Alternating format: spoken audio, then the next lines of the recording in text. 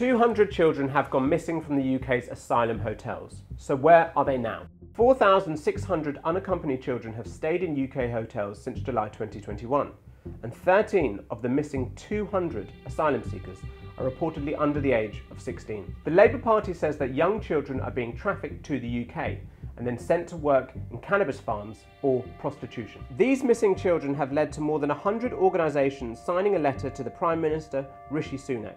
They're asking the government to stop housing young refugees who have been separated from their families in hotels. The government has resorted to using hotels to accommodate asylum seekers as it struggles to cope with the tens of thousands of people crossing the English Channel in small boats every year.